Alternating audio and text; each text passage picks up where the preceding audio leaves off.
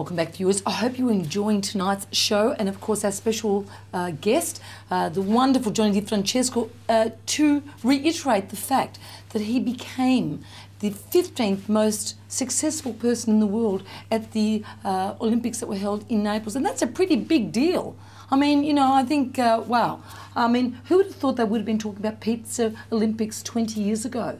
I mean, it's kind of elevated it as a food product in a way, hasn't it? Correct. The years have really just shown us what you can do with pizza. And of course, that's going to be my next question. What else is happening with pizza overseas, Johnny? Okay, so with the Pizza Olympics, what they did was they put in a category of pizza artistic, and there was... Was that with an R? Pizza artistica? Artistica, yeah.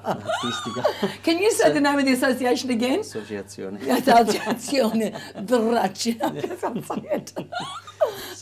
So what they did was, this category, they allowed people to try and create some artistic view through pizza making. Okay. And you know, there was ranges of people doing, you know, turtles out of pizza dough and some. And what's the relevance to, is that because Naples is on the water?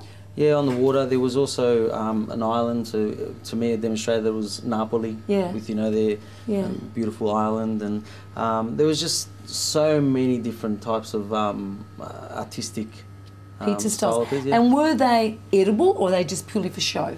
Look, I think they're purely for show. Yeah. I wouldn't eat them. No. Because there was some, you know, well, some foams and stuff used as well. So oh, it was spuma, of course, the Italians, they had to hit Napoli. So it was interesting, and I think that might be the next breakthrough in Italy, where people are going to try and, you know, create even more so artistic style pizza. So how do you think the Neapolitans react to that? Because of course the birthplace of pizza, that's where it is. Now how do the older generation cope with that? Do they embrace it? Look, they embrace it purely because they invented this category this year. They wanted to see what are pizza makers out there doing? What can they do? Can they reinvent something? Can they open up their mind and create something new? And I saw it this year. Was just amazing. And of course, for our viewers at home, the association has delegation, as you probably heard Johnny say, in America, but also in Japan. I'm assuming that therefore they will use products that you know that you find there that you may not find in Napoli. So I guess it'll take it to another different level completely. Whole new culture. All right, so let's have the final recipe: calzone ripieno con mascarpone, fichi secchi, and vincotto. And vincotto. There you go. Okay, so to make the sweet pizza, you're gonna have to start off with making a dough. If you go back on the regional Italian cuisine show, you'll see that I've demonstrated how to make pizza dough, and it's quite simple. It's just water, salt, yeast and flour. So the first step to making this sweet pizza is we're going to have to stretch out our dough. So you just get it to your desired size, and we're going to use mascarpone. So we're going to place the mascarpone on one side of this pizza dough and just spread it out as evenly as possible. We're then going to add some dried fig. Again, just spreading it out as even as possible. And the final step, which is probably the hardest step, is we're going to actually fold the dough over. So we make it into like a calzone style. So we're going to fold that over and press down on the edges.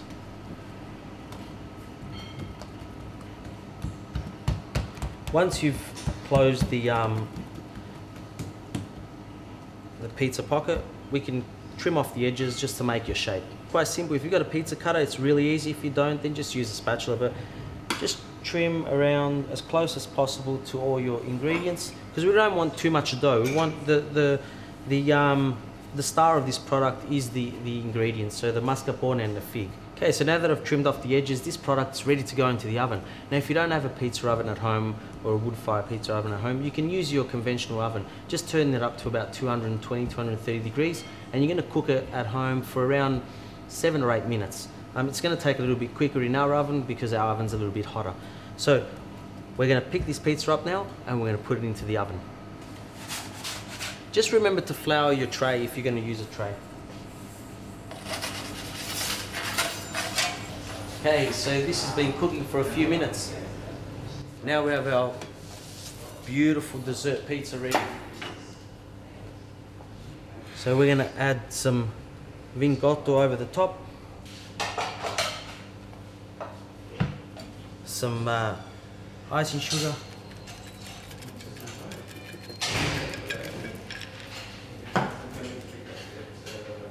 A nice gelati next to it. And with our beautiful dessert pizza. Now Luigi ate my mussels, Emily ate my pasta, so guess what guys, I'm eating the dessert.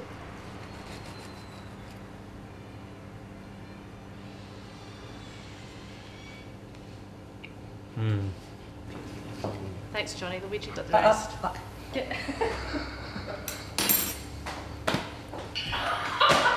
A lot of viewers, I hope you have enjoyed this fantastic show on pizza napoletana. And of course, Johnny, we have to reiterate to our viewers that this is just one type of pizza. We're not saying it's a pizza, it's the one that is your roots in a way. Correct. I mean, there's so many different styles of pizzas. Yes. You know, and they're all pizza, but if we talk about traditional pizza, I Yes. talk about pizza napoletana. Of course. If you'd like to join one of our classes one day, I'd love to have you there. Tell me, how often do you Yep. run the classes? So once every third Saturday of the month, Yeah. we run our classes, and I personally take the class. All right, Johnny. Well, I hope you will come back and join us again. And I think people just love your infectious, attitude towards pizza, because really it is the food that is the buzzword of the moment. But it's actually also healthy food, isn't it? It is. All right. All right. Alla prossima. Ciao. Ciao.